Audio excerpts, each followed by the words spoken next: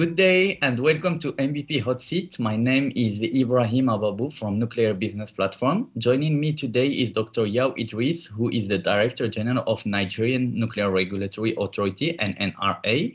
NNRA is the government entity responsible for nuclear safety and radiological protection regulation in Nigeria.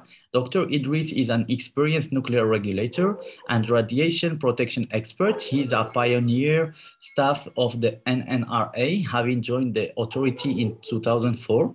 Apart from leading the NNRA, Dr. Idris is the vice chairman of the Forum of Nuclear Regulatory Bodies in Africa. Welcome, Dr. Idris. It's fantastic to have you with us today on MVP Hot Seat to share your insights on nuclear energy development in Nigeria. Thank you very much, Mr. Ibrahim. It's an honor to be on MVP Hot Seat. You're welcome. Thank you, Dr. Idris. So let's start with the first question. Dr. Idris, can you share with us on the NNRA missions, current activities, and main mandate? Okay, the mission of the NNRA is to enforce radiological protection and nuclear safety so as to ensure the protection of life, health, property, and the environment from the harmful effect of ionizing radiations, safety and security of radiation sources and nuclear materials, and to enable Nigeria to meet its international obligation on the peaceful use of nuclear technology.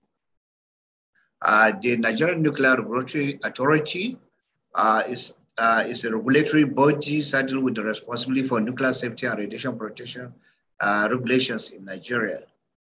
And as of now, the NNRA is overseeing the authorization and also inspection of facilities using nuclear materials and also ionizing radiation in several sectors of the Nigerian economy. We have the research reactor, at the Center for Energy Research and Development, Zaria. We have the gamma irradiation facilities here in Abuja. Then we have thousands of the reductive materials we use in the oil and gas industry, which is a major use of reductive materials in Nigeria. We also license facilities in the hospital, we have radiotherapy centers, nuclear medicine centers, and also diagnostic radiology centers. And we also give a lot of license to the manufacturing institutions, agriculture and water resources, and also security and customs scanning. So these are some of the areas that we cover. Interesting. And in your opinion, what are some of the key highlights of NNRA in 2021 during this year? Yeah, the major highlights of NNRA in 2021 is early in January 2021, Mr. President approved 5 new regulations for the NNRA.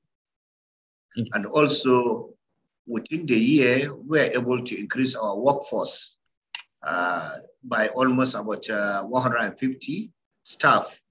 And we are also able to open 4 additional offices within the country.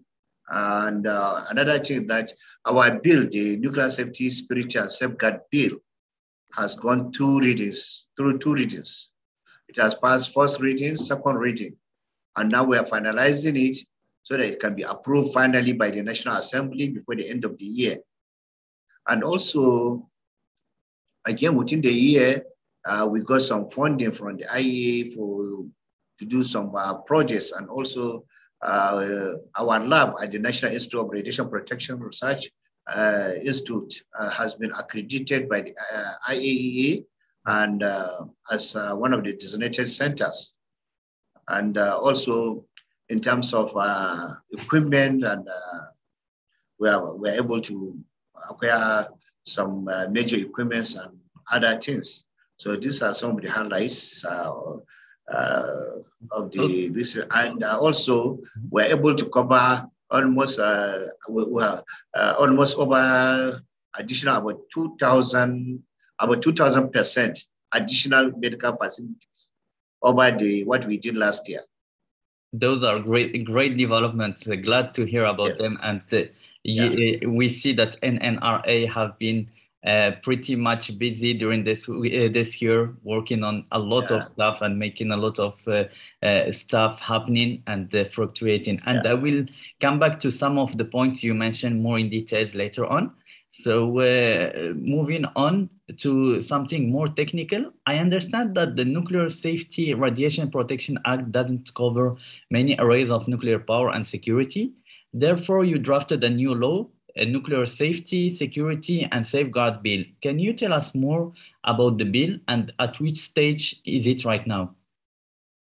Okay, like I said earlier, yes, like you said, and also that it has the radiation safety and nuclear safety and radiation protection act does not cover aspect of nuclear security and also nuclear power plant. So we have already submitted the bill to the National Assembly. The bill has passed. It has passed 3 readings before it can be approved by Mr. President. It has passed the first reading. It has passed the second reading. We just concluded sitting down with the legislators, national legislators, and we finalize it, and they're going to present it before the end of the year so that they can approve it finally and give it to Mr. President to sign it into law.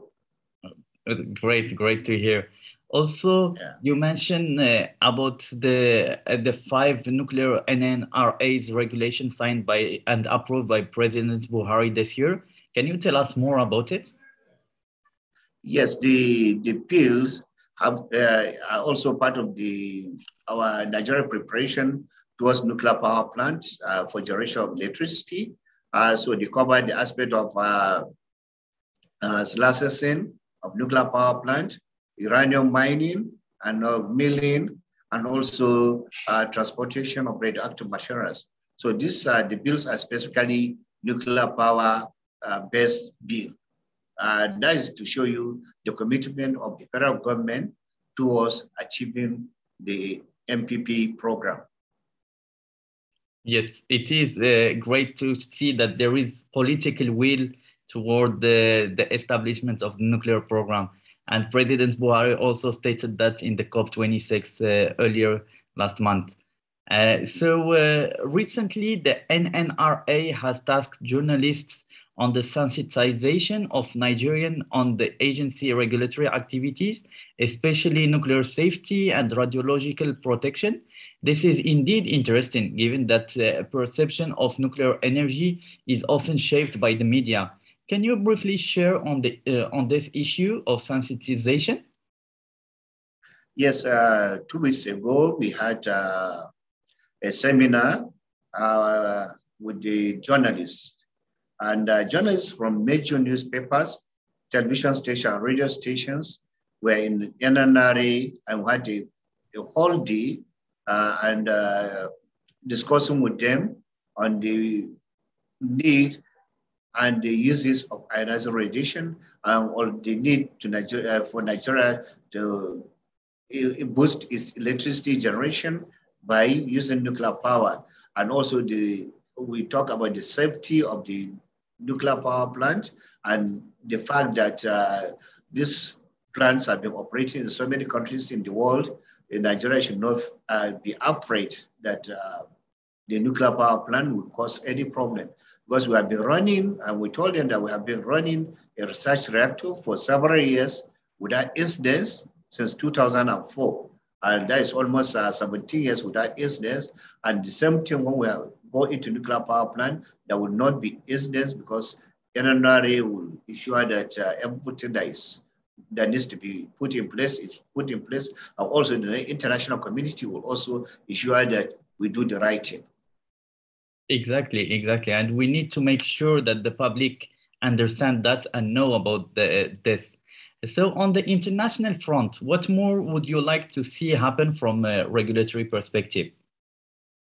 Yes, on the international front, I think the issue of these, they have these forums like the Forum of Nuclear Regulators in Africa, the Asian Nuclear Safety Network, and the FARO, and so on and so forth. There's the need for all of us to work as a team, particularly when and also the issue, there's the need to also expand the committee on this SMRI, because Nigeria also wants to join the committee. We have shown our interest. The regulatory forum on the small modular reactors, we want to join. And so we would like the committee to expand and incorporate some other people, particularly the newcomers. Mm-hmm. And also on the issue of the newcomers, we need a lot of assistance also from the advanced countries. And also we need a lot of cooperation between the advanced regulators and also the new regulators. And particularly in terms of training, in terms of joint inspections, and in terms of attachments and so on and so forth. And particularly also the IE can come in through fellowship and so on and so forth. Yes. Yeah. International collaboration is a must. International collaboration, yes. And as 2021 comes to an end, what will be some of the areas of focus for NNRA in 2022? Yes, the area of focus for NNRA in 2022 is to, one, to focus on nuclear security and also on the issue of MPP. And because we need to come up with a lot of, we know we have already started draft regulations. We need more additional regulations, and also we need more training. We are sending some people for training, and also, human resource development is the key factor when you want to go into nuclear power plants. So we'll concentrate on human resource development and also technology, understand technology, because we are new, and we need to understand all the different types of technology involved in MPPP. And also, again, we'll also expand into, there's some issues. Nigeria is expanding its medical application of ionizing radiation. Also, we also have more capacity in that area also. I wish you all the luck in pursuing this on 2022. One final question. What do you enjoy most about your role in NNRA? The most important thing I enjoy is the fact that, we are trying to be an example, set example. In fact, NNRA is setting example in Nigeria because we are very thorough, we are very transparent, and our major role is that issue of transparency, and also very true in our work. And the most important thing that I like much is the issue of training of people who are going to take over from us. Yes, and you are setting a great example, Dr. Idris. Thank you very much once again, Dr. Idris, for the time to join us for today on MVP Hot Seat. It has been fascinating and enlightening to learn of the great work which the NNRA is doing and the progress which Nigeria is making toward having nuclear energy.